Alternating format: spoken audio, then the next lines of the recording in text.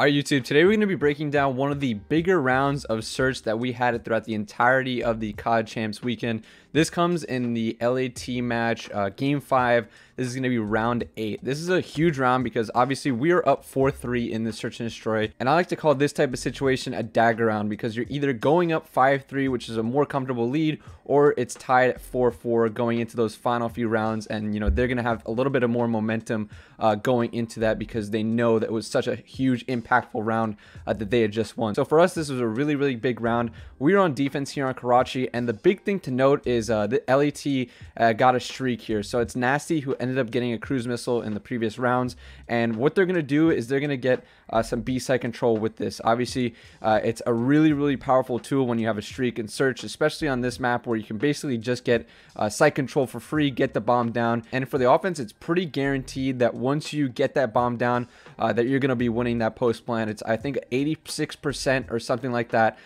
in terms of post plant win percentage on the offense when you plant B.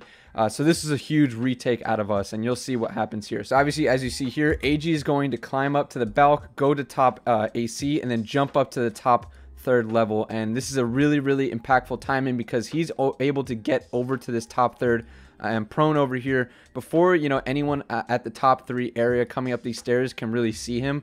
So it's kind of a hard clear that they need to be aware of. And what you have over here is you have Brandon watching his dome push out, so he can either go at the barrels over here, watch top third, you know, the right side of top third for AG, or you know, the left side of top third if AG is going to be prone going this way. If he's prone going this way, you know, Brandon can watch the top third from this perspective. So either or is fine. And then we obviously have Ken and Ant playing towards the A side over here, you know, top fire and low lights. So this was the setup for us in this specific round. Regardless, they do see him in the streak at this moment. So, you know, even though we had the setup, we knew that they had a streak and they could use it at any point in time. Most likely was going to be this round. So regardless, we are able to get in positions to stay alive from the streak. Even though they're able to get this site control, you know, AG is able to stay alive inside fountain.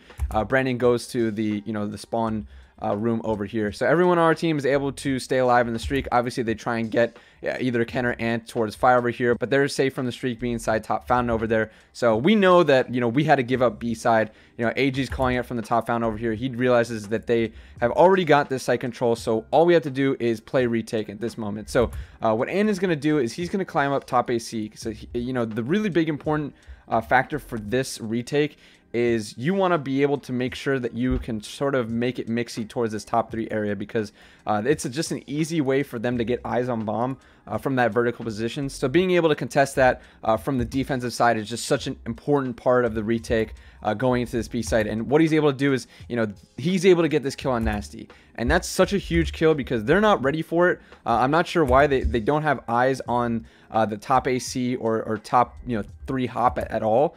And unfortunately, you know, Nasty tries to pick it up, but it's just way too late, and Ant's able to get a free pick on him. And this is a setup now that makes them play super tight towards Coop. They haven't crossed over towards bridge. As you see, you know, Dan is the only one towards the bridge, and he's more towards the scaff side. He's not even playing towards, you know, safe over towards the bridge.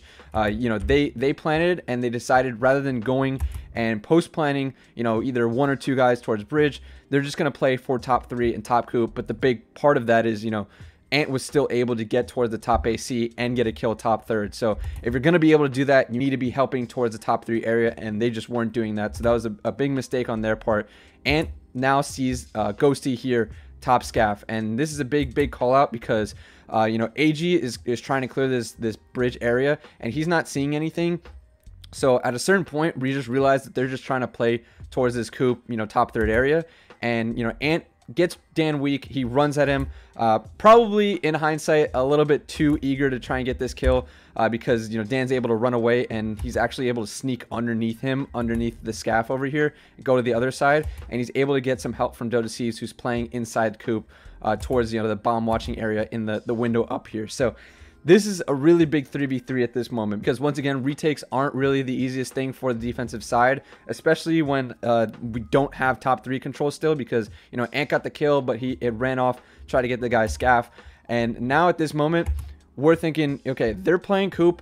Ken's even trying to think about possibly getting on bomb and just looking at the window up here. I'll show you what he's looking at. So he's trying to look at the post plant window. So you see a lot of people that play inside the coop window, try and jiggle peek, get people off of bomb, because we realize what they're trying to do with this post plant. They're really just trying to play safe inside that building, make sure they have eyes on bomb, and try and, you know, kill us while we're trying to defuse. You know, Ken doesn't go for the defuse here. He's just playing for anyone that's trying to jiggle and maybe scam out of their position. So that's what he's doing there. He does see that, you know, Jodeci's jumped out, so he's trying to clear both angles. The biggest kill here, I think, is what Brandon does over here. So Brandon has a really good read in this specific moment to cover P1. So what he does is he realizes a really good play in case they do have top 3 control, which they do, is for one of their guys to jump out bricks or to jump out top AC and flank through their mid cut and try and kill them this way, because we are so focused on this coop area. And honestly, this is one of the biggest reads of the tournament to in a 3v3 scenario where we had 30 seconds to defuse this bomb, for Brandon to make this sort of read is actually amazing, because he knows a really good play on the offensive side would be, you know, to hit out P1 like this or jump out of top third. He reads it perfectly. Kremp was going to be trying to do this. He jumps out of, you know, top bricks over here, expecting to just have a free route to the mid cut. Brandon picks him off, makes it a 3v2. The rest of these guys, now we know it's a 3v2. We're just aping at this moment. Ken knows that Joe's going to be somewhere, you know, towards this left side coop. He chows him, gets a, you know, point blank kill. Really nice. And then lastly, AG on the top bridge. He's able to find Dan, who goes towards the right side of coop over here. All 3 kills go at the exact same time, basically. And it's just an absolutely insane retake out of the boys, because, you know, again, 86% of the time, once you were playing towards B, you were winning the round. And to be able to be part of that 14% at CoD Champs in a huge 4-3, you know, dagger round, game 5, this was probably one of the biggest rounds that we had, especially, you know, with how we were playing in search throughout the entirety of stage 4, being able to adjust mid-round because of the crews, and then being able to teamwork effectively on this retake, realize where they're at, realize what they might be trying to do, and, you know, focusing on, you know, what we want to do in this retake. It was just perfect. So a really good job out of the boys. We get the defuse, end up going up 5-3. It gives us a little bit of momentum. We end up winning the Karachi Search game 5 for the reverse sweep versus LAT. Thank you guys for watching. Hope you guys enjoyed this analysis video, and I'll see you guys in the next one.